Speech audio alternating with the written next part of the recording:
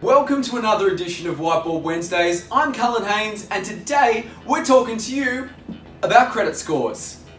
Let's get cracking. Everyone, you've probably heard about your credit score. What is it? It's a score between 0 to 100 that gets tracked along the whole progress of your life and is dependent on a number of things. How many credit applications you go for, your age, whether you've got any missed payments or defaults. This stays with you your entire life. So be sure to know what it's all about. Now, I have clients that we deal with day to day that don't know about their credit file, and it's quite common.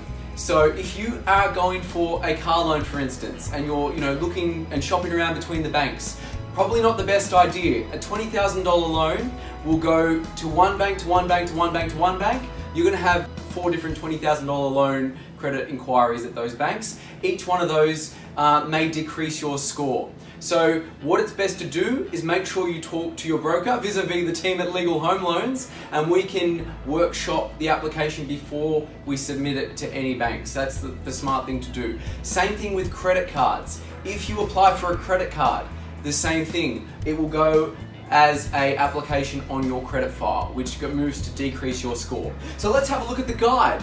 So if you're in 0 territory, there's a bad smiley face, upside down smiley face emoji there, means you're probably bankrupt, there's a court judgment, it's a negative thing. You need some time to pass before it can go up. Low, so 5% in that group, between 1 and 299, 6% of Australians are there. Default or poor payment history, you'll fall within there. There's room for improvement if you're in between 300 to 499. You may be younger, or there's small credit apps on your file. The average Australian is sitting here, around about the 500 to 699 mark. Around about 23% are there. Nothing negative. The more that if you get a mortgage or the older you get, your score goes up.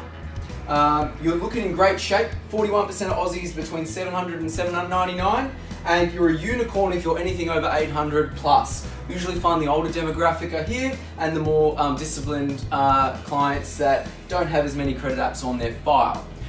A tip for you is to sign up with one of the credit agencies such as Equifax and download your free credit report. You are entitled to get that, so make sure you do that. And also for our clients, we always advise that you can pay to get monthly updates on your credit file. So if you like to have everything in front of you, know what's going on every month, you'll pay a subscription, but you'll get information about your credit file. Any questions, as always, please let me know. Thank you for joining us for another edition of Whiteboard Wednesdays.